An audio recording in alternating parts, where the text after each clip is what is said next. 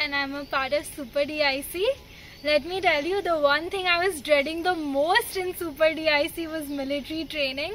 So I'm personally surprised that I'm giving a reflection for nothing but that. Well, I was really scared of military training since the time I heard of it. I had not seen the obstacles, I did not know what the atmosphere would look like, but there was just this fear in me that I have to overcome my fears. Now that's a funny fear to have.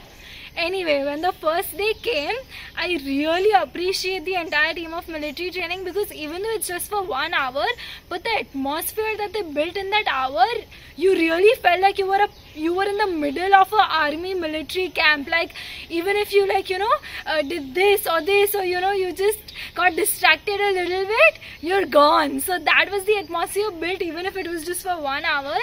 And as soon as it came, I realized the benefit of military training the first second of military training. Usually in democratic education, we feel that, oh, my choice, what I like, what I think is right. But in military training, you cannot say no. Either you do it or you die.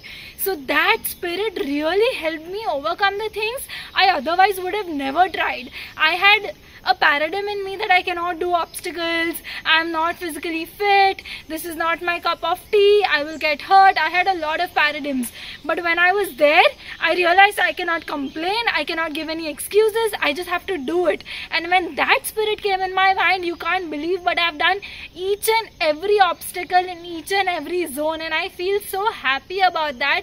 And I realize what the human potential is if we just take our mind in control. So forget the physical, forget the fears. I think military training is one of the best trainings. The impact that 1 hour has on my day, the rest of the day doesn't have it. It helps us really take our mind in our control and not let our mind rule ourselves. So I did get hurt, I did fall down, but I'm not afraid anymore. I feel stronger and I feel more capable, and I believe in myself more because of military training. So that was my experience.